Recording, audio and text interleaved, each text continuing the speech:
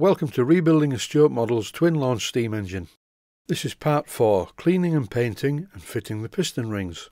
But before I do all that, I just need to make sure that these bearing top caps are in the correct place. A couple of them are interchangeable and it's very difficult to see which goes where. What I have to do is try the crankshaft in position on each of them, and that tells me which is which. And once I find out which top cap goes where, I'm just making a small mark to identify the positions of these top caps. Some people stamp numbers on the parts. I really hate that. I don't like to see it. So I'm just making a couple of marks with a small drill, and these marks will not be visible to anyone other than a future rebuilder. The next thing to do is to remove the newly identified top caps and clean them up. I'm using a brass wire brush to remove all the paint. And this removes most of the paint very successfully without doing a great deal of damage to the top caps. I then polished up the top caps on my polishing spindle, and I didn't go mad, I didn't round the edges, I just wanted to clean them up because I'm not going to paint these. I'm going to put them in the plastic box out of the way so I don't lose them, and very soon they will hold the new crankshaft that I haven't yet made in place.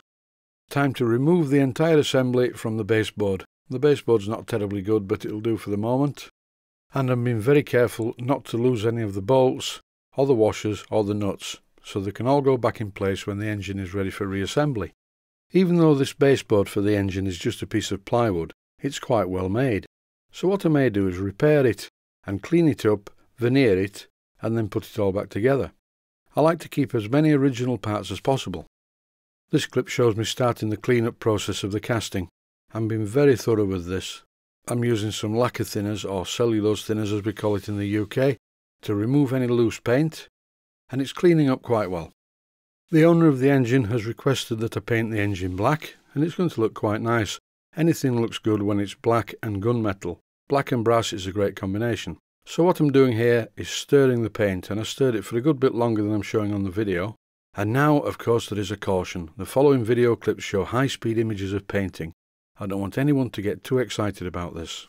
I'm using Humbrol satin black as you saw in the previous clip.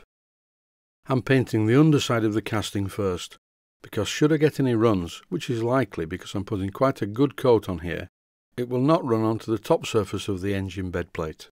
I'm really not worried about runs at this stage because this is the first coat and any runs can be easily dealt with some wet dry sandpaper.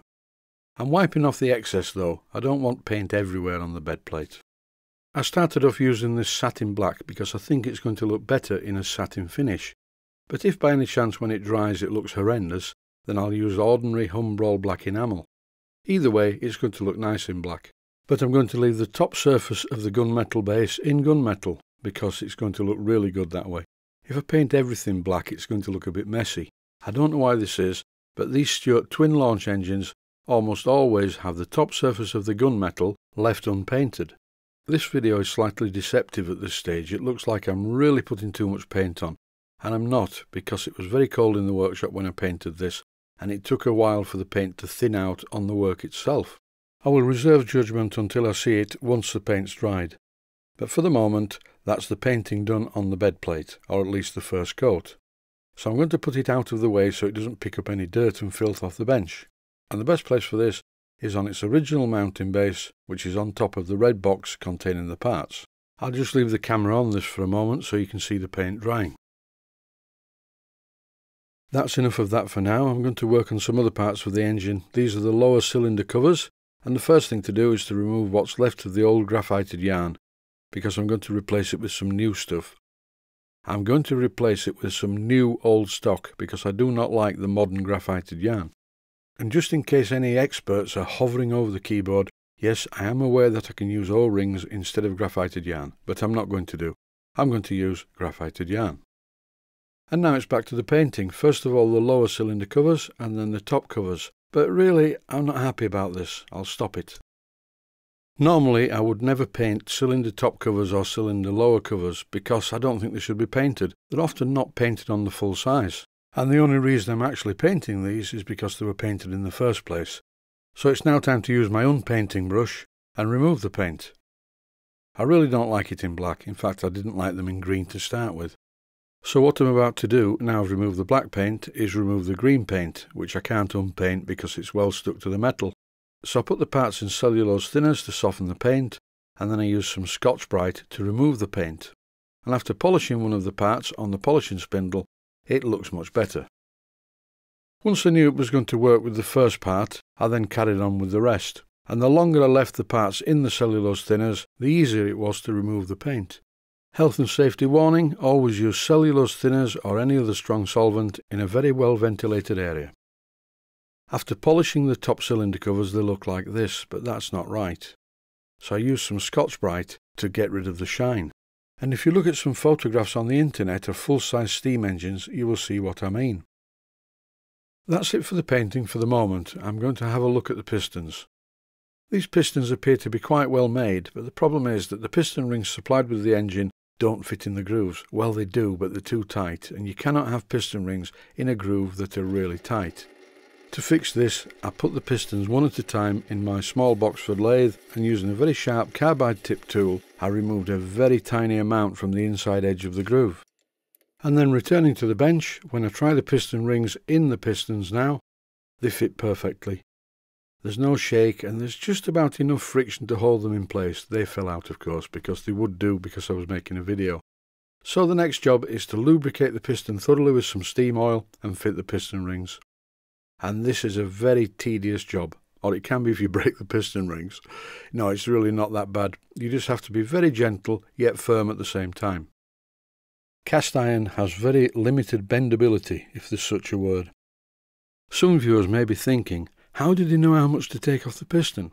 For me, there's definitely more than one answer to this. I could have used micrometers and tested the thickness of the piston and the thickness of the flanges and the thickness of the two rings together and done some mathematics, but in the end I just used witchcraft because it's quicker and more fun.